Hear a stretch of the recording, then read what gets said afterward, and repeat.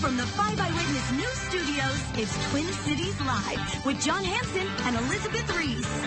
Good. All right, coming up next on Twin Cities Live, we're going to talk about perfumes. Have you ever smelled someone who has a really bad one on? Yes, I prefer the good smell. Good. We have good smelling perfumes, some great things to look for when you're buying them, and why you might want to avoid some of those imitations. Hey, well, still to come, we've got some of the downsides and maybe even some of the dangers of imitation perfumes. We're going to do a lot of smelling coming up next. Okay, well, we've all walked past someone and thought, wow, that is a bad perfume. I'm not going to lie, but sometimes that would happen with ladies in church, you know, when I was growing up. Really?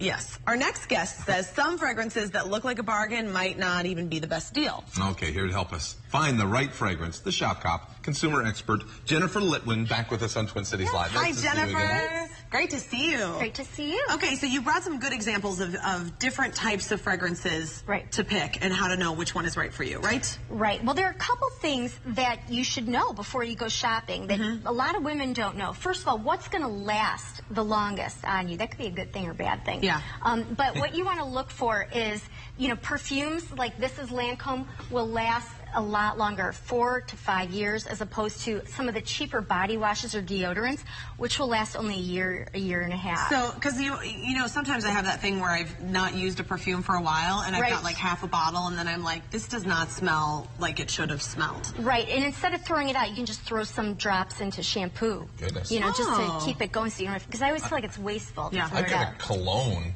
that's like 12 years old, and it's still 3/4 full, and it still works. Gosh, that's why you smell. Still good to go. I don't know. I smell great, for the record. I smell great.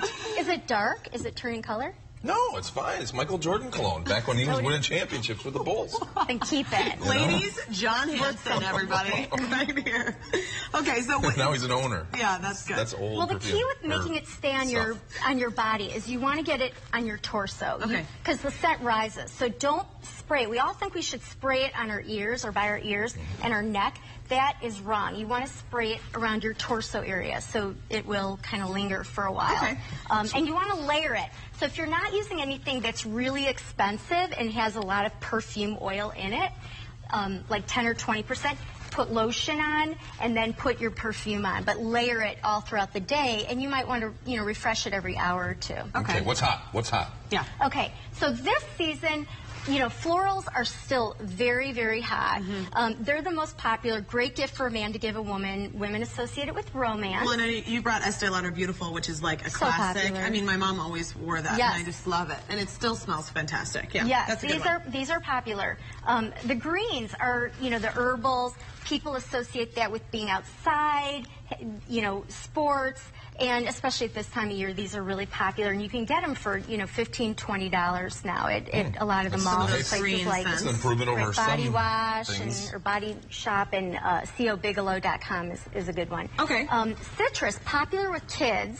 Very popular. The scents don't last a lot because you've got a lot of alcohol and water, not a lot of, you know, oil in them, but also pretty nice. And musky? Musky. I personally like musky the best. And musky is something that is really popular with women over 50. I'm not 50 yet, but... This is Estee Lauder Cinnabar. Which has been around forever. My favorite, I like the floral ones. I like sunflowers ones. You remember sunflower? Oh, that's Elizabeth Arden, yeah. That's old school? Yeah, that's a good one. I like that one. Okay, but Jennifer, I know that you say that one of the biggest trends in people that these perfume makers are targeting are little kids, right? Right. Kids love all the beautiful packaging, and these designers are really targeting kids. They want them to be long-lasting customers. Pacificaperfume.com is a great one.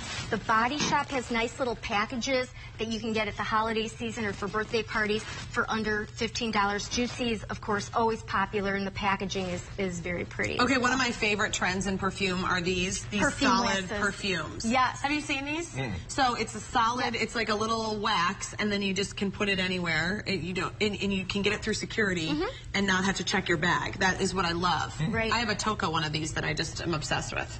That's good stuff. Interesting. Okay. So it's like And they Burt's last. Bees, you know that stuff? Yeah, exactly. So it's like, yeah, that's good. You can get it through security. What about the imitation ones now? I know for cologne, I use a lot of that. Designer Imposter cologne. And the bottom line is, I know they're not going to last as long. You know, they're going to smell for about an hour, and that's it.